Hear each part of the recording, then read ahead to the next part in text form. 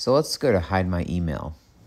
So we're in the iCloud section. Now you see this hide my email button. We're going to tap that.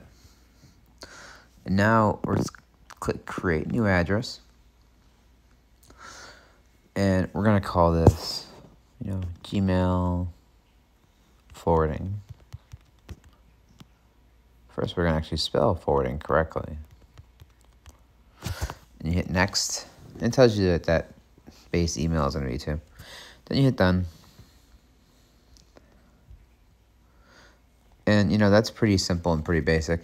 And the idea is now going to be, as you can see here, what it does is it keeps that personal email private by creating these random addresses that will forward it. And we talked about that, obviously. So what's pretty neat by doing that is, let's see what happens when we send an email to that account, shall we?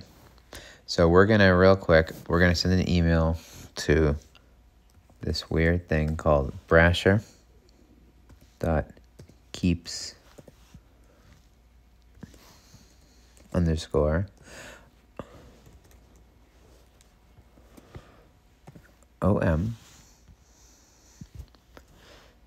at iCloud.com.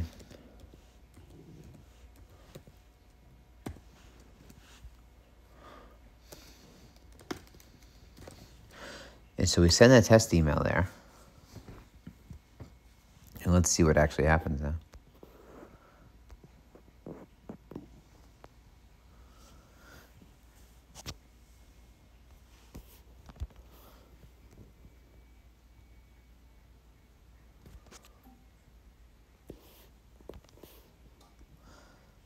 We're going to see exactly how long it's going to take too. Oh, and look at that. It came in right away.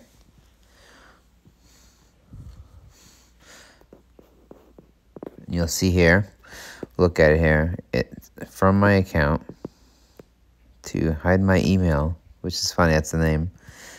And it shows you kind of just what it's like. What's funny is it gets flagged as phishing by Gmail, which I like and is entertaining. But that gives you an idea of what this great feature can do.